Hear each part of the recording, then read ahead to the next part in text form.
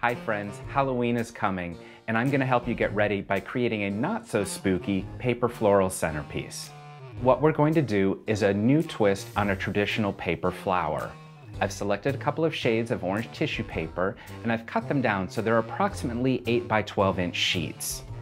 What we're going to do is take these sheets of orange tissue paper and we're going to dip each end in a bleach solution. This is going to fade the tissue paper ever so slightly to create a flower that's a little bit creepy but still really pretty. To create our faded flowers, take a glass bowl, fold up a piece of paper towel, place it in the bottom, and then fill the bowl with bleach, just enough to cover the paper towel. Next, take your sheets of tissue paper in bundles of about 5 or 6 and dip each short end into the bleach solution, just so it starts to soak up into the paper. Once you've done this, hang them up to dry. It'll take about 20 to 30 minutes. Once your tissue paper is dry, take 5 pieces, stack them together, fold it accordion style lengthwise.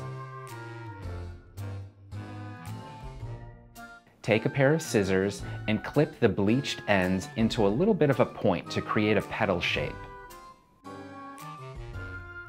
Fold that piece in half to create a center mark. Then you're going to take some twine, wrap it around that center mark and tie it tight so it gathers up into a bunch.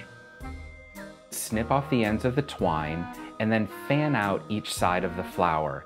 Gently start to pull up each layer of tissue paper. This is going to fluff it up and start to make it look like a flower. Once you've created your flowers, we're now going to make stems using wooden dowels. The wooden dowels are great because it makes it very simple to create a nice arrangement. Heat up your glue gun, place a little bit of glue on the end of the dowel, and then stick it right in the center of the flower, and then give it just a second to cool off. To cover up the bottom of the flower and make it a little prettier, we're going to add some foliage. The way you're going to do this is take some green tissue paper, cut it down into a 7 or 8 inch square, fold it in half, then fold that in half again, and then fold it diagonally, almost as if you were going to make a paper snowflake. Cut 3 petal shapes out of the end, keeping the point intact.